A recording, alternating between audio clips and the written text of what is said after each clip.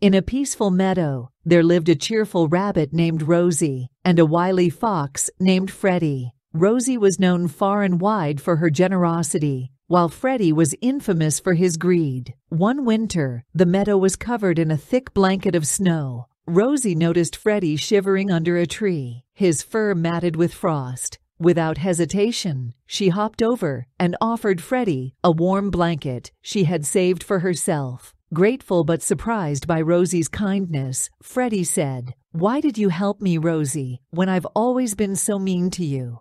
Rosie replied, "Freddie, even though you've been unkind, I believe in the goodness in everyone. Plus, kindness can melt even the coldest of hearts." Touched by Rosie's selflessness, Freddie had a change of heart. He decided to share his food with Rosie and the other animals in the meadow. As the snow melted, the meadow became a happier place. The moral of the story is, kindness has the power to change even the most unkind hearts and make the world a better place for everyone.